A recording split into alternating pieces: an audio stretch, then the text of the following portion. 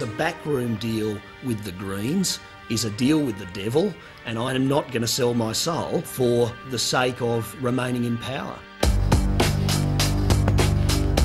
What that will let us do is drive a green agenda and also direct control over parts of Tasmanian government departments.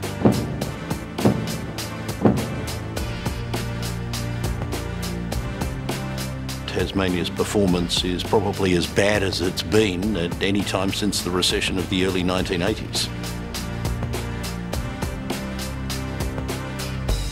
That confirms that, unfortunately, the Tasmanian economy is in recession.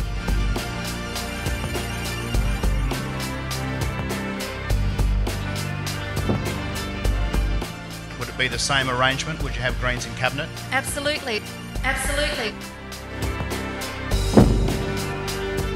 I think Labor can hold government at the next election, absolutely.